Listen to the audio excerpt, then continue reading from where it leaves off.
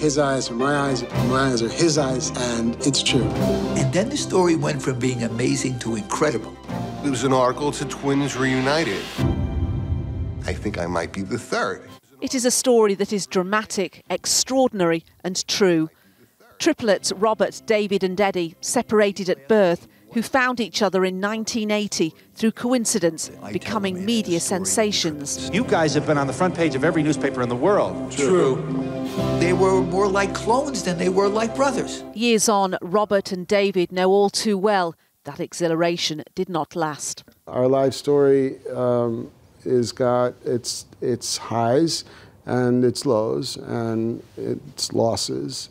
It's different. We're telling an entirely different story, and Eddie's not here.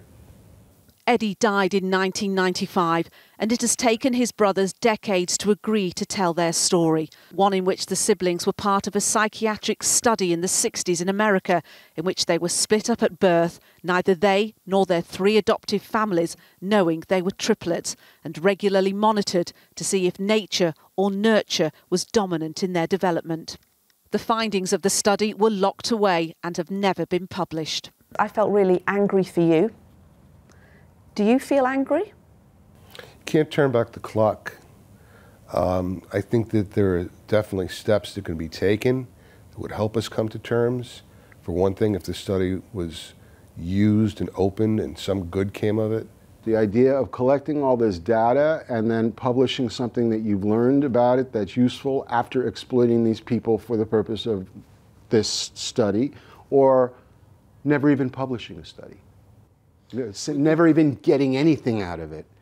Now you've messed with people's lives, right, and you've got no useful purpose for it. The shocking experiment may have been of its time, says the documentary maker. Its themes, though, remain current. I think nature nurture, it was an obsession in the 60s. You know, everyone was talking about it, and it kind of goes in and out of fashion. But it is a universal question. What makes us who we are? Is it our families and our upbringing, or is it our genetics that we're born with? Their documentary has already broken box office records in America. But Robert and David are just hoping it will bring more answers. Nina Nanar, News at 10.